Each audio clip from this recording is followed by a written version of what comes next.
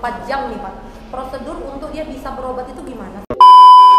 Maka kita bahas tadi memanusiakan manusia. Betul. Biar mereka nanti setelah keluar dari sini bertobat. Fasilitas apa aja yang ada di Tahti, Pak? Halo Kanuma, selamat datang di Polistalk dengan saya Ibtu Yeni Frida dan rekan saya Bribtu Afika Nasution. Nah kawan Humas, dalam kesempatan kali ini kita langsung datang nih ke kantor Direktorat Tahanan dan Barang Bukti dan kita langsung bersama dengan Bapak Dirnya langsung ya Bu, yaitu Bapak AKBP Freddy M.A. Gurning SHMS. Ya, halo Bapak. Halo Bapak. Selamat siang Bapak. Selamat siang. Bapak mengganggu ya Bu. Dan berterima kasih sudah diundang. Betul. Salah kita yang ngundang tapi kita diundang lagi ya. Iya betul, mantap. Langsung aja nih Pak, apa sih tupoksi di Tahti itu Pak? Ya, sebetulnya tugas pokok di Tahti ada 3 hal itu. Menyangkut masalah pengamanan tahanan. Baik. Tahanan yang diserahkan, dititip dari 3 direktorat ya. Direktorat Narkoba, Direktorat Krimum dan Krimsus. Oh, baik. Tugas kita itu dalam rangka pengamanan. Setelah dititipkan kita amankan, terus langsung perawatan tahanan dalam hal kesehatannya, makannya, baik, dan juga rohaninya. Baik. Kita ada siram rohani di Direktur Tahti 2 kali 1 minggu. Siram rohani 2 kali seminggu, terus untuk kesehatan juga, pemeriksaan kesehatan 2 kali seminggu juga, Selasa sama Jumat. Baik. Berarti memang dirawat juga ya, Fik ya? Betul. Nah Pak, tadi Bapak bilang kan dari 3 direktorat nih Pak. Apakah semuanya yang memang sudah sebagai tersangka nih memang harus langsung dititipkan nih Pak di Tahti, atau ada nggak sih Pak sebenarnya sel-sel lain nih di luar dari Tahti, di Polda Sumut ini nih Pak? Enggak, kalau sudah dititipkan ke kita, sudah pasti mereka itu sudah ada surat perintah penahanan. Oh baik. Nah, itu sudah ada perintah penahanan dan penangkapan. Otomatis LP tersebut sudah memenuhi 2 alat bukti itu dari penyidiknya. Baik. Makanya dititip ke kita gitu. Berarti di luar di Tahti sendiri, di Satker juga ada sel sendiri berarti Pak? Ya kalau di luar Satker Tahti pasti ada sel itu, kayak kalau di Krimum itu 1 kali 24 jam. Oh baik. 1 kali 24 jam mereka mengamankan. Baik. Di luar dari situ, apabila mereka menganggap pemeriksaan sudah cukup, bisa juga 2-3 hari di sana. Oh baik. Bila pemeriksaan sudah cukup, BAP-nya sudah selesai, baru dititipkan ke kita. Baik. Tapi mereka itu sudah ada surat perintah penahanan. Itu penahanan pertama itu 20 hari. 20 hari. Nah Pak, tadi nih waktu kami lihat nih Pak di belakang, banyak nih Pak sel-selnya. Ada nggak sih Pak sebenarnya perbedaan dari masing-masing sel? Ini khusus untuk tahanan ini atau anak-anak atau perempuan atau sama aja sih Pak? Ada perbedaan. Kita di tahanan di Tahti itu harus kita bedakan. Khususnya di tahanan narkoba. Kita harapkan kalau tahanan narkoba kita pisah dengan tahanan lainnya. Baik. Tujuannya supaya apa? Supaya tahanan narkoba itu jangan bisa mempengaruhi tahanan yang lainnya. Mempengaruhi lah. Sama dengan tahanan yang lain juga. Mungkin kasus penganiayaan, krimum. Maka nggak boleh kita gabung. Nanti kita takut yang penganiayaan ini terkontaminasi dengan terlibat narkoba, bisa make. Bisa juga menjual. Betul. Ya narkoba juga kita biasanya pengalaman saya kalau yang terlibat narkoba kemungkinan itu tobat atau naik tingkat. Betul, gitu ya. Tobat naik tingkat karena ada 2, tobat, dia bertobat kembali tidak melakukan perbuatan, atau naik tingkat. Karena apa? Di situ di tahanan narkoba itu ada yang bandar, ada yang pemakai, ada yang penjual. Gitu. Maka macam-macam ya Pak ya? Bisa-bisa aja mereka belajar dalam lagi kan, bukan belajar yang baik. Belajar ilmu baru. Makanya kita fungsi di direktorat ini bagaimana kita membina mereka, memanusiakan mereka. Kita memanusiakan mereka supaya mereka kembali ke jalan yang benar. Tapi kadang-kadang kemampuan kita kan juga terbatas kan. Betul sekali. Ada kegiatan rohani kita 2 kali seminggu ya, tergantung merekanya mau bertobat atau tidak. Makanya ada kewajiban kita mendorong untuk berdoa. Yang Kristen rajin berdoa kan, terus yang Muslim sembahyang 5 waktu. Yang agama lainnya juga sama. Jadi memang tahanan-tahanan itu sebenarnya biarpun masuk sel tetap diberikan perawatan ya Pak, betul, dan dimanusiakan pastinya ya Pak. Betul. Nah Pak, untuk perbedaan sel tahanan wanita nih Pak dan pria serta anak-anak, apa aja sih Pak sebenarnya perbedaannya Pak? Ya kalau perbedaannya ya sel di sini sama. Sel yang ada di atas itu sekitar ada 78 itu. Sama modelnya. Cuman kalau untuk tahanan wanita kita bisa tidak boleh gabung sama pria. Iya. Kan gitu. Sama tahanan anak ada di bawah itu. Iya, tahanan Nanti wanita kita- tersendiri juga. kalau tadi, sendiri Pak. ya, mungkin ada permainan anak-anak di situ sedikit makanya. Harus dibedakan. Jangan kalau sempat digabung kan bahaya kan? Iya betul. Tahanan wanita sama pria. Iya, iya sih, Bahaya Pak. itu yang tadi pertanyaannya ya sebenarnya. Betul, betul. Nah lanjut nih Pak, fasilitas apa aja yang ada di Tahti Pak? Kita fasilitas yang ada ya, kita juga ada fasilitas kesehatan. Baik. Mungkin ada fasilitas kita di sini air lancar, kan itu kan. Termasuk betul. Obat-obatan kalau dia sakit, ya obat udah ada standby kita obat beberapa. Ya mungkin obat yang panas ada. Tapi ka- berarti ada berarti Pak ya? ada, makanya kita di sini setiap saat kalau pasien kita bilang inilah termasuk pasien kita lah. Kalau sakit tahanan kita 1 kali 24 jam dokes sudah standby di sini, jaga, siap melayani pengobatan. Kayak kemarin tuh ada tahanan kita yang sakit kan, tiba-tiba makanya kita bawa ke dokter kita diperiksa, dia harus dirujuk, dibantarkan ke rumah sakit, rumah sakit Brimob. Makanya sampai udah jalan 4 hari dia. Sekarang berada di rumah sakit Brimob, rumah sakit Bayangkara. Tetap dengan pengamanan ya Pak? ya, Ah, tentunya? dijaga ada anggota kita juga. Nah Pak, mungkin teman-teman pastinya kawan humas nih Pak penasaran nih Pak dengan jam kunjung nih Pak untuk di Polda Sumut sendiri nih Pak, adanya di waktunya hari apa aja dan jam-jamnya itu di jam berapa aja? Kita waktu berkunjung itu ada 2 hari, hari Selasa dan Kamis. Itu dimulai jam 10 pagi sampai jam 4 sore. Sampai jam 4 sore. Itu durasinya 30 menit. 30 menit. Kadang-kadang juga ada kelewatan juga lah. Kadang-kadang ada permintaan keluarga ini, Pak minta tambah dikit ya, kita berilah. Melepas rindu ya. Melepas rindu ya, betul. Nah tentunya waktu berkunjung apa ada nggak sih barang yang diperbolehkan masuk ke dalam Pak? Dan yang nggak boleh itu apa? Nah, ya betul. Sebetulnya untuk Tahti ini kita jelas tahanan barang-barang yang masuk yang dilarang itu ya benda-benda tajam, ya benda tajam udah jelas pisau kan itu kan, senjata api, termasuk celana juga kita antisipasi jangan sampai dia membawa celana panjang, wajib celana pendek. Kalau celana panjang kita izin dia harus dipotong. Itu celana panjang, terus tali pinggang tidak boleh, tali pinggang, terus macis tidak boleh merokok di dalam. Yang kita antisipasi jangan sampai dibawa macis api.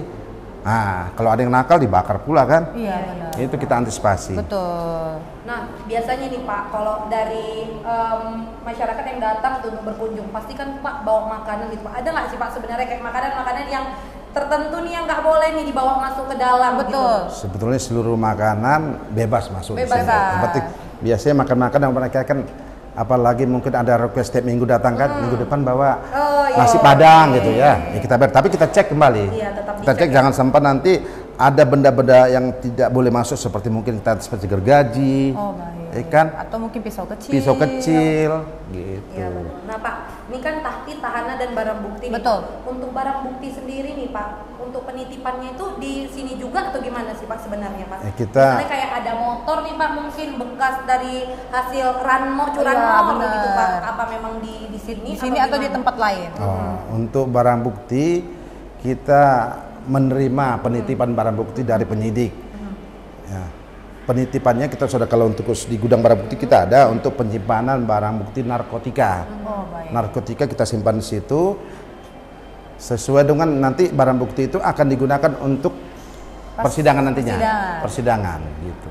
Nah, kalau misalnya ada tindak pidana seperti pencurian mobil atau motor, itu bagaimana Pak? Mungkin dari pihak korbannya ingin menebus kembali atau mengambil kembali barangnya, itu apakah bisa? Bagaimana Pak? Sebetulnya kalau untuk barang bukti tetap kalau mau pinjam pakai ke penyidik. Oh baik, kembali lagi ke penyidik menangani. Nanti kalaupun diambil penyidiknya itu bisanya itu si korban minta bikin surat pinjam pakai. Kalau barang itu akan digunakan sebagai alat bukti pengadilan. Tapi kalau memang enggak digunakan pengadilan, tak perlu bikin surat, pasti dikembalikan penyidik. Kan itu kan. Kalau itu harus surat pinjam pakai, nanti penyidik yang meminta penitipannya kembali ke kita bikin surat. Barang A, B, C yang kami titip mohon dikembalikan untuk dipinjam pakai oleh korban atau apa. Tapi harus bersedia untuk dihadirkan di persidangan jika dibutuhkan ya Pak? Iya, biasanya penyidik begitu. Nih Pak, seandainya nih Pak ada tahanan yang memang sakitnya udah 1 kali 24 jam nih Pak, prosedur untuk dia bisa berobat itu gimana sih Pak sebenarnya Pak? Kadang-kadang kan mungkin ya saudaranya yang di rumah khawatir apa saat sakit itu boleh dikunjungi nggak sih Pak sebenarnya kalau tahanan nih Pak? Kalau tahanan sakit kira-kira misalnya sakit keras atau sakit apapun lah, sebetulnya tanpa diminta pun kita langsung membawanya ke rumah sakit. Tahap awal kita datangkan dokter. Iya, kalau dokter bilang sakitnya perlu dirawat rumah sakit, rekomendasi kita koordinasi penyidik. Oh baik. Tapi kalau memang keadaan darurat, kita harus segera membawa tahanan ini ke rumah sakit, ya segera kita bawa. Jangan sampai terjadi hal tidak diingin. Contoh, misalnya kalau nggak kita segera bawa akan meninggal dunia, harus kita bawa. Jantung contohnya. Iya, makanya kayak kemarin itu, contoh benar itu, Ibu Yani. Kemarin juga ada pasien kita yang darurat, tanpa seizin dokter, kita langsung bawa karena darurat. Sesak napas. Betul. Kan kalau kita nunggu dokter, terjadi apa-apa tanggung jawab kita. Iya betul. Makanya langsung kita bawa ke dokter. Makanya memang ada gejala penyakit sesak napas. Makanya setelah dari sana kita ada rumah sakit terdekat, kita bawa kembali ke rumah sakit Brimob untuk dibantarkan. Nah Pak, hiburan sendiri nih Pak untuk tahanan-tahanan sendiri ada nggak sih Pak sebenarnya yang di dalam sel ini Pak? Mungkin kalau beberapa tahun kemarin tuh ada yang viral kayak dari Polres Belawan nih Pak. Nyanyi bareng ya, nyanyi bareng. Setiap hari Jumat ya? Jumat selesai sholat Jumat tuh Bu, pada nyanyi gitu. Kalau untuk tahanan sih apa mungkin ada jam diperbolehkan, mungkin TV dibawa masuk nih. Bagaimana gitu Pak? Gimana nih Pak? Ya, terima kasih Bu ya. Kita juga ada fasilitas untuk di ruang tahanan itu ada TV. Betul. Makanya tapi TV juga harus kita batasi kan. Jangan 24 jam dipakai TV-nya bisa rusak. Betul sekali. Kan gitu. Makanya kita beri kesempatan silakan nonton TV. Tapi waktunya mereka yang ngatur. Gitu. Itulah hiburan, fasilitas yang kita siapkan, ada TV begitu.